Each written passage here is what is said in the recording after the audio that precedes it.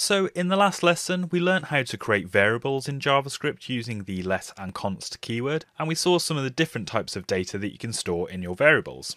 In this lesson, we're just going to run through the different types of data that you can use in JavaScript, and how to identify the type of data that's stored in a variable.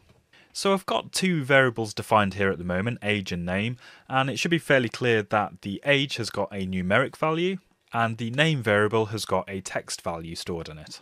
So we can say the data type of age is a number and the data type of name is a string. And we can check that using the typeof operator in JavaScript. So on our console, if we type typeof age, you can see in the output on the right we get the value of number. And if we do the same thing for name as well, you can see we're being told the data type of name is a string.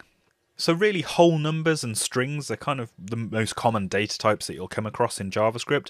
But what about decimal numbers? So numbers that have got a decimal point in them.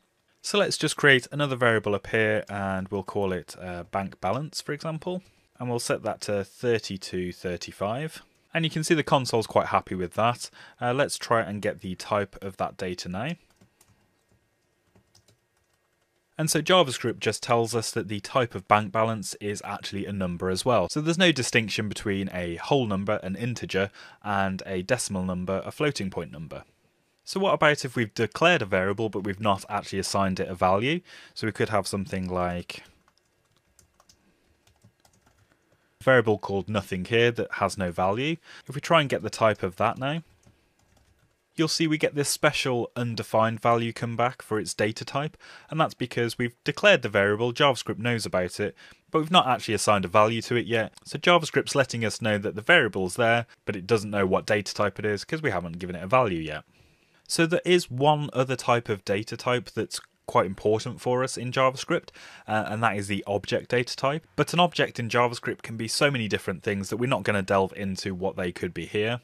There are different types of things that can be an object, like an array, an actual object literal, and a function, and we're going to cover those in separate lessons later in the course. So hopefully this lesson's given you a bit of an overview of the different types of data in JavaScript and how you can find out what particular type of data a variable is holding, as we'll look at how we can convert between the different types of data.